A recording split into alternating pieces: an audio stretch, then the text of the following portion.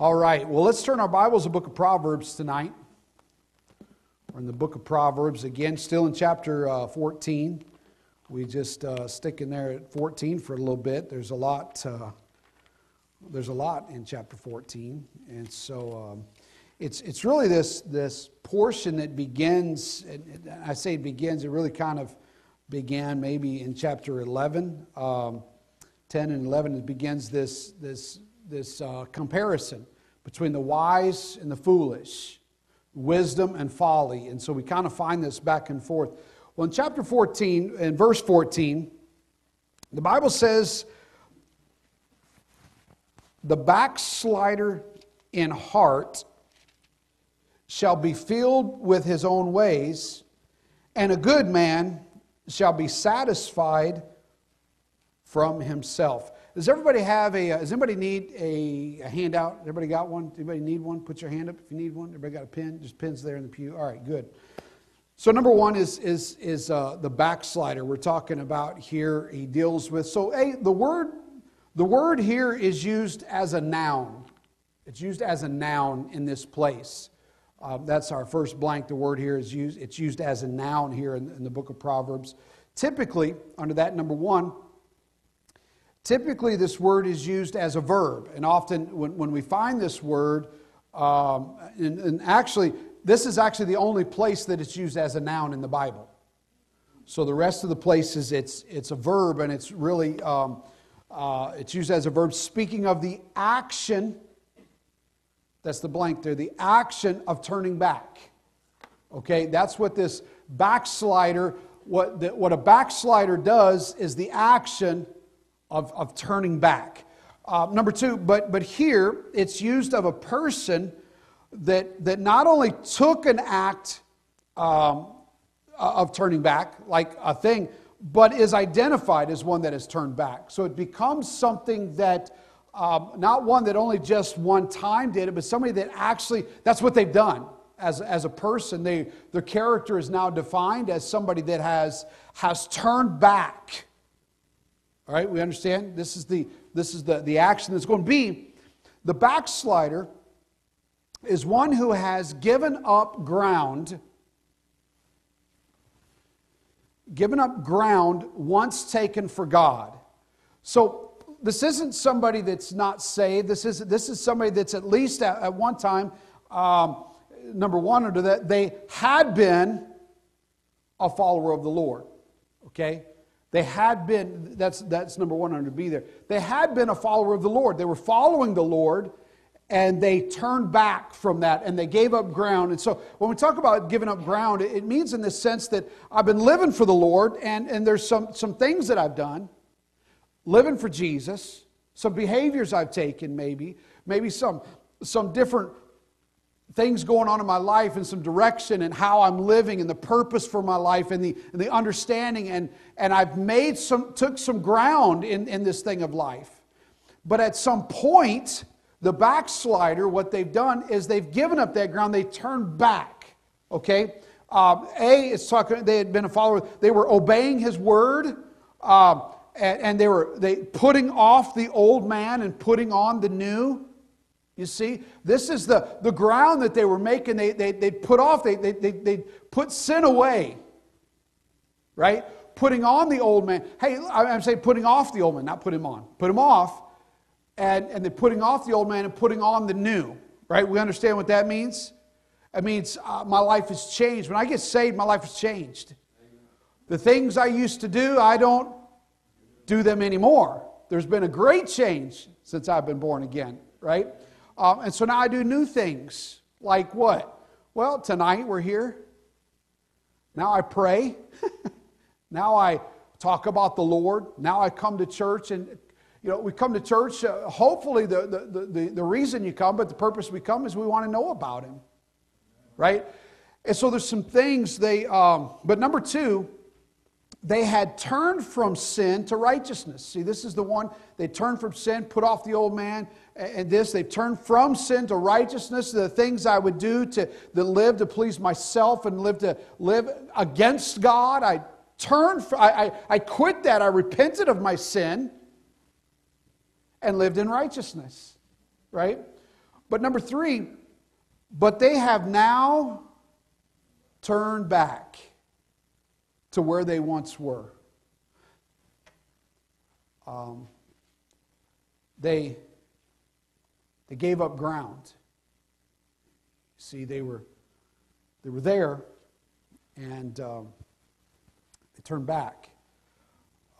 The backslider is it's a tragic story, actually.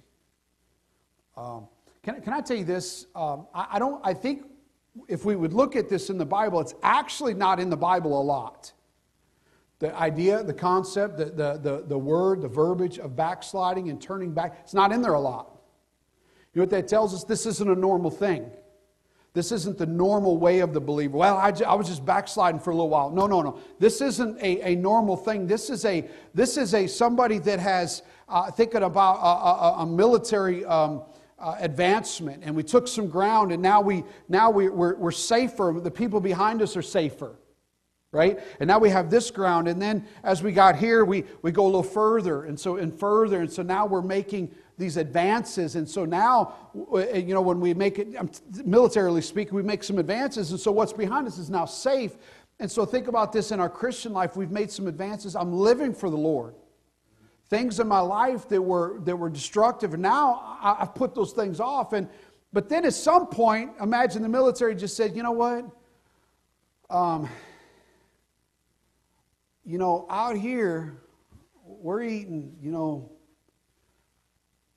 MREs, right? We're eating this dried foods out here, put a little water in it. I mean, it's not good. You know what they got back there? They got McDonald's cheeseburgers.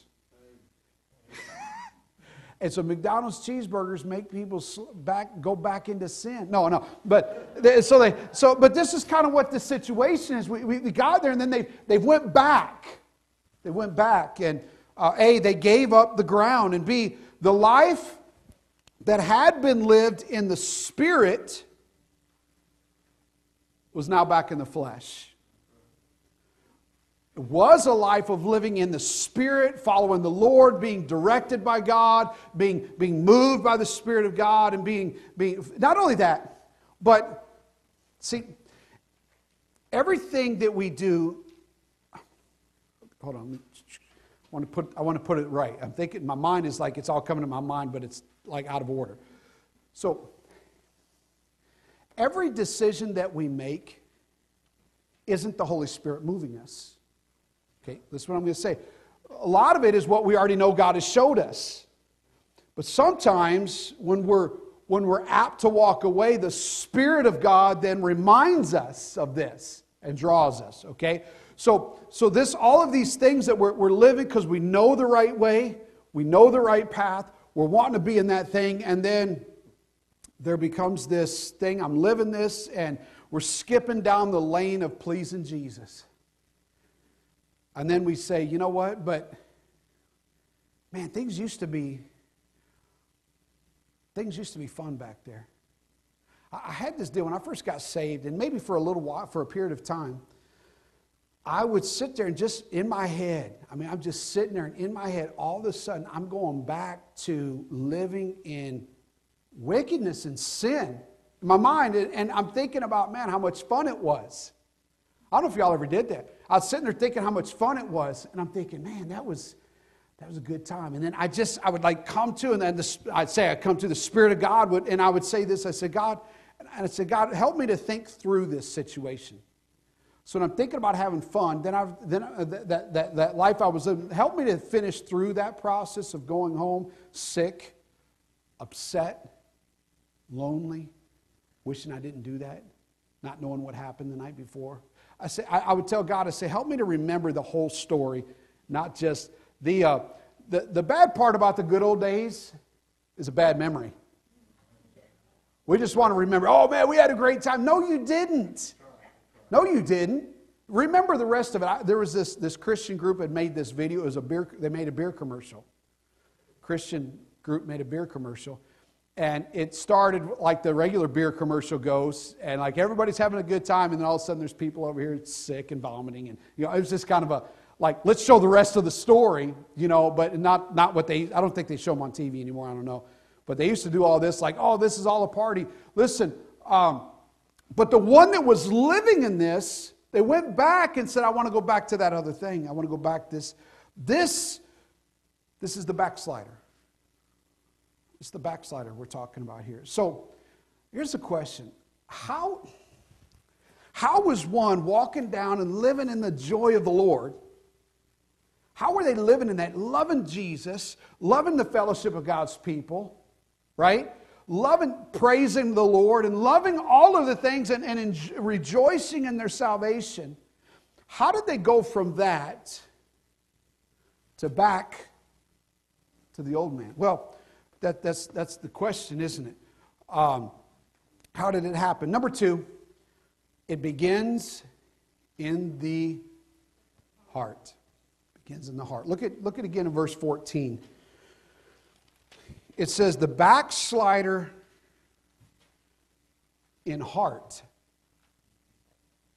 See there? Did y'all miss a word? You got it all there?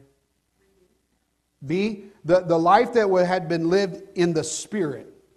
In the Spirit. It was now back in the flesh. So, the back, if y'all miss a word, it's okay. Just holler out, hey, I missed that one. We're okay. I want you to have that, take that home, because I know you're going to take this home and study it for years to come. Anyway, I'm kidding. Okay, so it begins in the heart. So the backslider may appear, that's the word appear, the backslider may appear as they always had for a period of time. Everything seems fine, everything seems normal. You look at them, they're exactly like they've always been. Number one, they may profess truth that they once accepted. You're going to see them, or they're going to look like nothing's wrong. They're going to be exactly the same person they've always been. They lived it. They've believed it. They've even promoted it to others. They've invited people to church. Hey, listen, can I say this? I've seen some people that just because people invite people to church and tell other people about Jesus doesn't mean they're right with God. I've seen many people.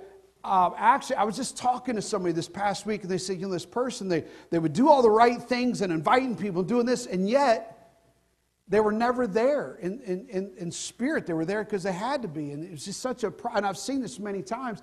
But here's what the backslider in heart, what they find is they're doing that. Number 2, but now have begun to permit the things of this world to draw him back. So here's what happens. You're living in that. You're living in the ways of God. You're pleasing God, and you're in that place. But you begin to permit those thoughts of, man, it used to be fun. It used to be this, and man, I'd like to. Here's some people do stuff like this. It's boring. All right, we'll get to that in a minute. Back from the life in the Spirit to a life in the flesh. Yeah, back to the old man is what that is. Back to it. That's the idea. That's what this backslider means. It wants one that has turned back to where they once were. B, it begins in the heart, but will soon be manifested in their speech and actions. So it's going on in here. It's going on in the heart, and it's not come out and they look fine. I would say, when I'm saying they, I'm going to say we as well. We'll look fine. Everything's good. We're putting on the thing. But then number 1 is this. He does not suddenly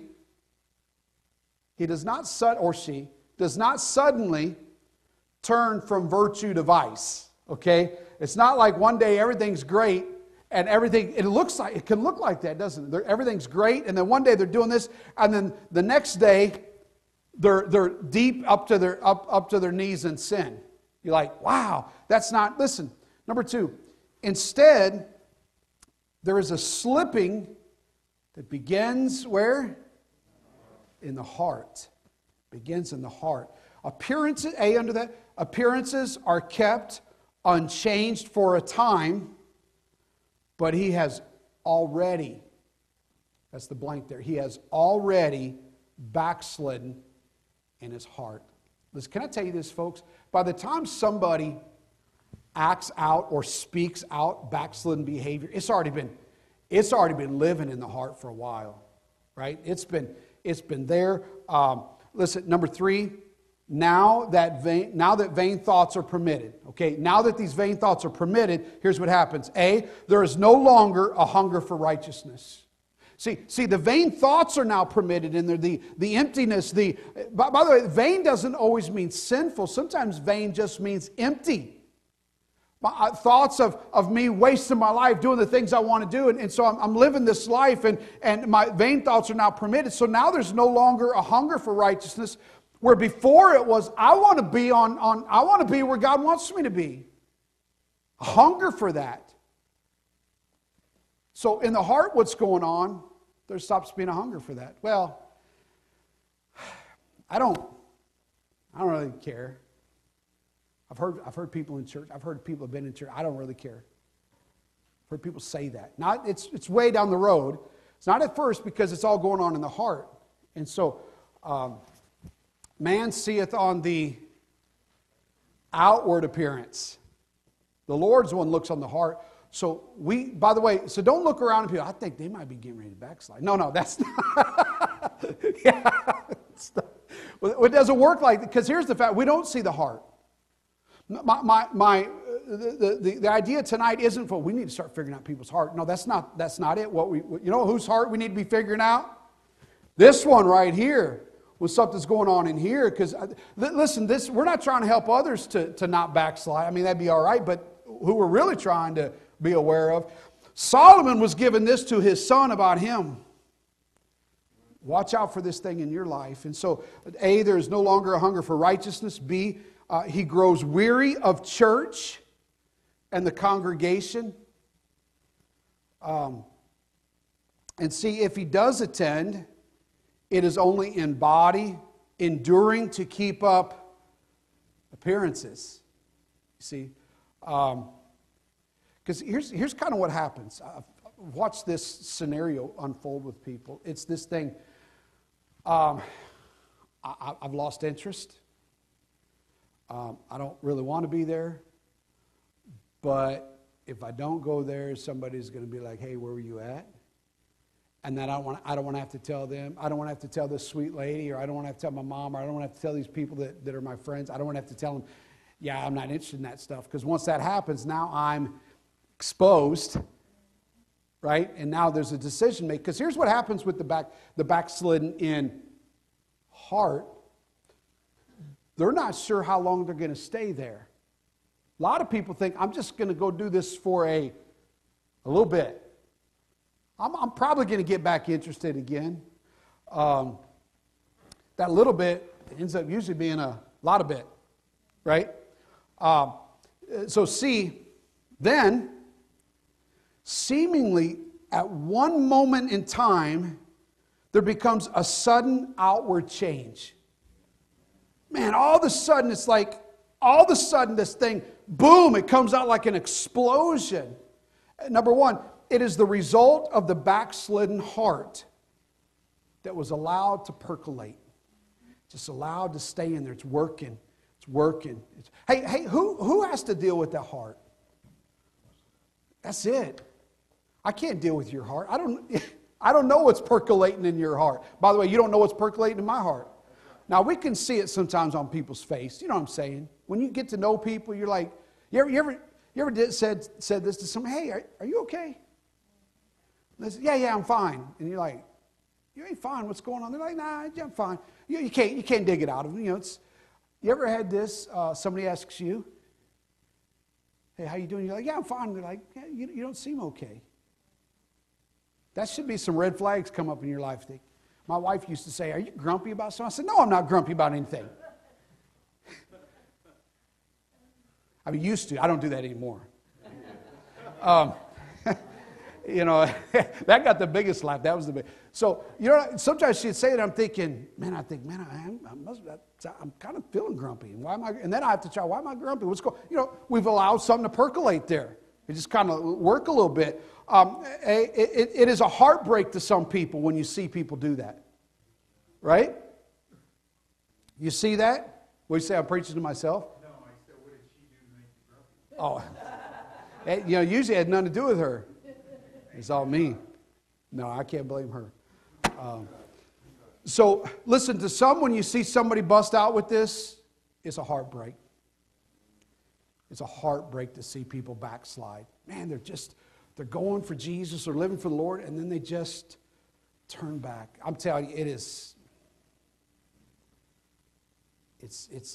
I can tell you, there's a couple kinds of people it's hard, really, it's a heartbreak for. Pastors, parents, friends, people that you've invested in, and you see them turn back, man, it's heartbreak.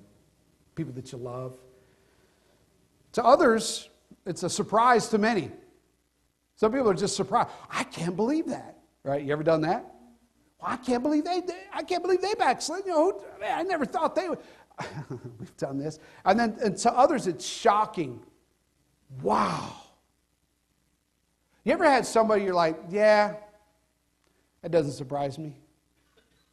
There's people like that. Yeah, kind of. That doesn't surprise me. Then there's others you're just like, you're gobsmacked. You're just like, wow. You know what people like that can do? Can I just tell you this for a moment, folks? I'd like to just clear off a little spot and talk about this for a minute. When it's you and I, and we do that, we hurt people. We hurt people bad. Especially when there's so many people looking at you and they're like, man, that's that one. They love the Lord, they're living for the Lord, and then they slide back into that old man. And folks are like, wow. You know what happens sometimes? People will do something like this. Wow, if that happened to them, what about me? And maybe then, you know what people do? It's kind of like kids. If you have rules for kids and then you break those rules, the kids wonder, are all the rules broke now? Can I do whatever I want now? I used to have my kids, all of a sudden, my kids were usually pretty good. They knew, when I say good, they follow my instruction. I had a lot of them. And then all of a sudden, they would just like lose their minds. And I'm like, what on earth? I'm telling you, this is a while back, a year or so ago. No, they would lose their mind. And I had a preacher friend, he said, here's what happens. It's like fencing, and when you have this perimeter and the kids know that's my boundary, they feel safe in there. But then one day, they go and they cross where that fence is supposed to be, and they get to do it, and there's no correction. They're like, whoa. So now they're like, I got to go check all the rest of them. And all of a sudden they lose their mind, and when I realize, I'm like, wait a minute, you're saying that's my fault. Yeah. So here's what happens when we, it's not, listen, I'm not an island. What I do affects people. So number 2, the question then comes, what happened? Right? We ask, why? Right? What happened? We want to say that. Why did you leave church? Why did you go back to sin? Why did you do this? Why did you do that? We want to ask the why, don't you? Man, you know what I hate about why? Why isn't always easy. Why'd you do that? Well, we want to know what caused, that's the blank there. We want to know what caused them to backslide. What caused it? Well, but we want to know, tell me, why did you do that? Tell me, we get inquisitive. Why did you do that? What happened? And then so here's what will happen sometimes. They'll even at times, they'll attempt to pin the responsibility on the action of sliding back on someone, usually a pastor or a deacon.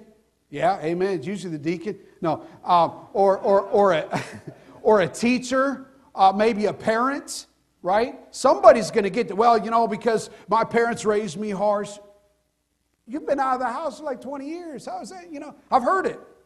I had this lady come in counseling in my office, and she came in and she said, yeah, ever since my mom died, it's just been hard on me, and it's just, I just can't, and this. I said, okay.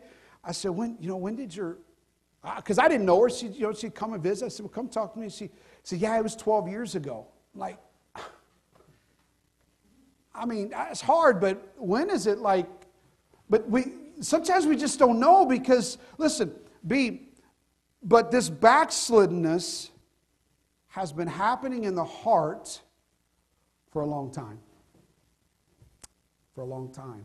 And so sometimes to get the what, just say even, sometimes people don't even know the what. Why did you do that? Why did you go back to sin? Why did you do that thing? I've had people, I've talked to people that said stuff like this. I don't even know. And as a parent, I'd tell my kids, why did you do that? And they're like, kids, they're just sinners, you know. Look here, I got this story. I found this story. It was an interesting one. It said this: on the same branch of an apricot tree that leaned against the south side of a garden wall, there were seen two fruits, large and luscious, hanging side by side and ripening apace in the sun. This is from the 1800s, so it's got a little bit of wording there. They were of equal size and equal loveliness. Their stainless fruit peeped from beneath the leaves to bask in the noonday heat. Nothing in nature could be more lovely to look upon or more rich in promise. Yet under the heat of the sun, one of them grows black on the side and bursts and collapses and becomes a mass of rottenness, while the other remains in undiminished beauty and fragrance by its side. Whence the diverse fates of these twin beauties? Especially, why did the catastrophe happen so suddenly? It happened thus. Yesterday, when you stood looking at the two, admiring their equal beauty, one of them was hollow in the heart. If you had taken it in your hand and turned it around, you would have seen corruption already pervading its mass. On the dark side next to the wall, it has been pierced and entered. Its inside has been scooped out and devoured, while it continued to present to the onlooker as fair an appearance as ever. But black, crawling, loathsome creatures are nestling and reveling in that hollow heart beneath that elegant skin. That just said it better than I could put it together. D, it was not a sudden fall. It was not a sudden fall. Again, it says there, the backslider in heart shall be filled with his own ways. The heart has been preparing, that's the blank, had been preparing this backsliding. Selfish and sinful thoughts have been in the heart. Number two, he is now filled with his own ways. He's filled with his own ways. One that was once enamored with the joys of the Lord has turned back. Back to the B. Back to the sin that they were once rejoicing to be departed from. Man, they once were rejoicing. Man, I'm glad I'm not over in that place. I'm so thankful to God. Giving testimony, thankful to God I'm not still in the muck and the mire of sin I used to be. Praise the Lord. But now, they're back in the sin that they were once rejoicing to be departed from. He now wants and is filled with what was once despised. Is filled with his ways. You ever been repulsed by your own sinful desires? Just, I can't believe I was like that. Man, I can't believe that temptation. Man, I'm glad I'm not that. And then to turn back one day. Number 3, how to avoid being a backslider. Here's the end of it. Yeah, we're just about there. How to avoid being a backslider. Again, verse 14. The backslider in heart shall be filled with his own ways, and a good man shall be satisfied from himself. So, shall be satisfied. You see there in verse 14, the shall be satisfied is in italics. Right? Are we familiar with the italics in our King James Bible, what that means? The italics mean there is no actual word that's translated there. So when it's in italics throughout the whole King James Bible, if it's in italics, that means there wasn't a Greek or in this case a Hebrew word that was translated. It's put in there to give content, give context, so it doesn't just seem weird. But in this place, it's actually a pretty obvious one. shall be satisfied is the contrast of shall be filled. So he says this, the backslider in heart shall be filled with his own ways, and a good man, we might say, shall be filled from himself. Okay, it's the same. And that word to be filled means to be satisfied.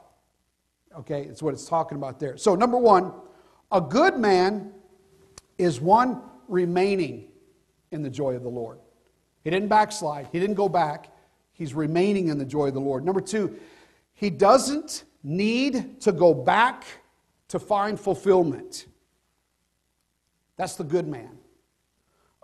The good man isn't a perfect person. It's not somebody that's awesome, gets everything right. That's not what it is. When we think about the wise versus the foolish in here, the wise is not a perfect person. It's one that's perfecting. One that says, I'm going to keep pressing toward the mark of the prize of the high calling of God in Christ Jesus. He doesn't slide back to his ways. So, B, he is satisfied in what God has already done. Can I say this, folks? When we slide back, when we become a backslider, it's because we're not content, we're not fulfilled with what God's doing. And what we say is this, what God's doing isn't enough. It doesn't bring me the joy, it doesn't bring me the contentment, it doesn't bring me the peace, it's not enough. So I'm going to go back to putting me in charge, because that's where I'm going to find fulfillment. Do you think the believer finds fulfillment back there? I mean, maybe sometimes, right? No, there's no fulfillment for the believer to go back to what they used to be. There's no fulfillment for the believer. It'd been better if you're never saved than to be saved and try to go back again. It's worse. Listen, number 3, last one here. Satisfied doesn't mean it's good enough. Well, kind of like my wife will say sometimes, have you had enough? Not in that tone. It's like more like, have you had enough? Like, you want some more? I'm like, no, I'm satisfied. I've had enough. Okay. That's not what this satisfied means here. Like, I've had enough, now I could eat more. Me, I could eat a portion and I'm satisfied, but I could eat seconds and still be all right. So satisfied here doesn't mean it's just enough. It means we have been filled up, right? Our joy has been fulfilled. Listen, folks, and I want us to just see this and we finish out. Listen, the backslider in heart is filled with his own ways, filled constantly in his heart and his mind. He's thinking about it. She is thinking about it and putting it in their mind and living in it. And I don't want that. And going back and just not satisfied, not fulfilled with. Listen, is living for the Lord always a bed of roses? Absolutely not. When you get saved, everything is perfect, right? I remember my pastor said, come on, Brother Hugh, let's go visit these folks. I said, all right. And I just newly saved. He said, tell them about what happened since you got. I said, since I got saved, everything's great. My wife likes me now. I'm nice and everything, life's working perfect. Everything's great. I thought that's what I was supposed to. I was new. And he said, well, no, not. He said, no, okay, quit. But, I mean, that isn't it. But I was kind of, okay, is that what it's supposed to be? No, listen, it just means this. I mean, I'm just going to be, I know what God has. I don't need to wander back to something else, because I'm telling you, it'll never fulfill us. When it gets in the heart and you start noticing your heart, purge that thing. Amen? Amen. Let's all stand together.